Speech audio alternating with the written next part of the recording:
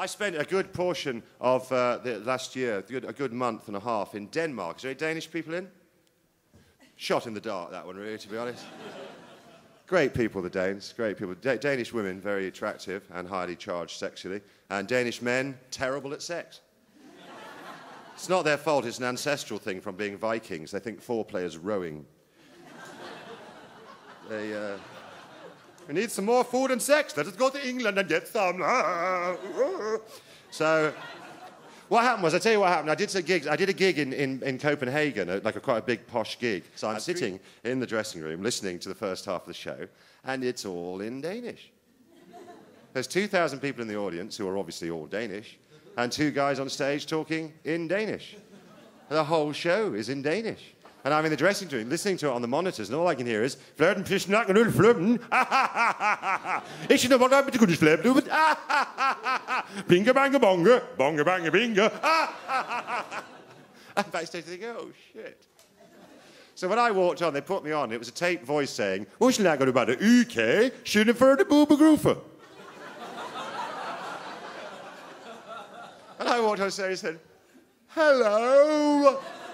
I am English." And I did the whole of my act very slowly and carefully so they would understand every word. And I added gesticulatory things so they would understand it even more. So I was telling jokes like, "I have 2 beautiful children and 3 hideous children. Face paint and a welding kit. It was the wrong present. When it rains, my children run around the house saying, 'It is raining, it is raining.' And I say, 'So what?' And they say, 'So let us in.' Please." And it went okay. It went okay. And I came off stage, and one of the guys there was gay, he said, "Boothby, why are you speaking so slowly?" And I said, "So they will understand." "Oh, you speaking it, so they'll understand what I'm saying." He said, "Well, if they understand what you're saying, they'll laugh. If they don't understand what you're saying, they'll laugh louder."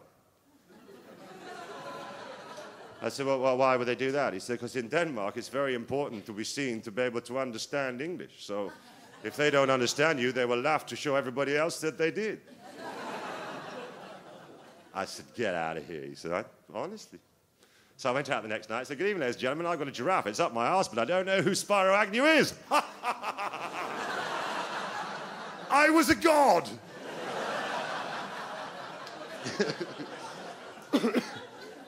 But that first gig, it was getting to it. The Danish language is quite remarkable. They have 29 letters in their alphabet. They have an AE, which is connected together. They have an O with a line through it, which I still think is a mistake that someone managed to pass off brilliantly. I write the side for Holbeck. "Oh, not an O." I said, "Oh, that looks good." "Is that a mistake?" "No, that is a letter. It is not O or Ö, it is O."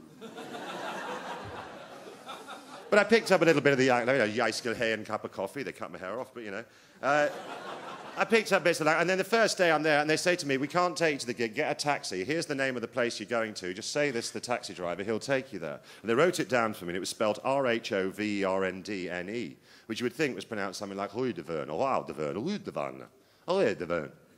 And I said, "Oh, how do you pronounce it?" And they said, "Olivor." I said, "No, seriously, how do you pronounce it?" They said, "Olivor." I said, "Olivor." They said, "That's it." I said, "Yeah." I can't get into a taxi and say, "Take me to Olivor." You think, they said, "That's the name of the place." Oh,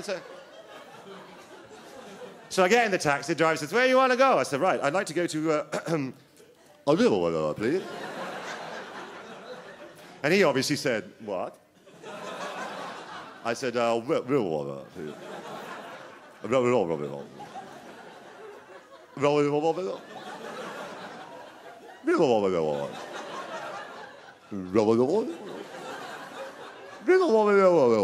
It was like a bizarre episode of Scooby-Doo at one point. Raggy,